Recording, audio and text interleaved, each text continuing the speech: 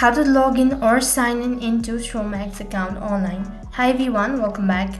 In today's video, I'll be showing you the steps on how you can log in into your ShowMax Account Online. In order to log in into your ShowMax Account Online, first make sure that you've already registered.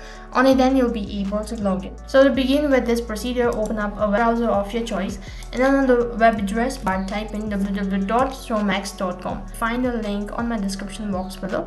So this is going to take you to the official site of ShowMax. So you can go through it, and in order to log in into your account, click on the sign in button located in the upper right hand side corner of your screen. After that, you'll be taken to the sign in page. You'll be asked to provide in your address and then the password associated with the ShowMax account. Click on the sign in button and you'll be logged into your account.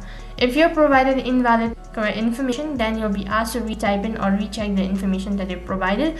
And after trying for several times, if you're still unable to log in, then you can simply tap on the link that is forgot password and update your information. After updating your information, you might be able to log in into your account. So this is basically how you can log in into your ShowMax account online. That is all for this video. I hope the video was helpful. Make sure to like, share and subscribe to our channel.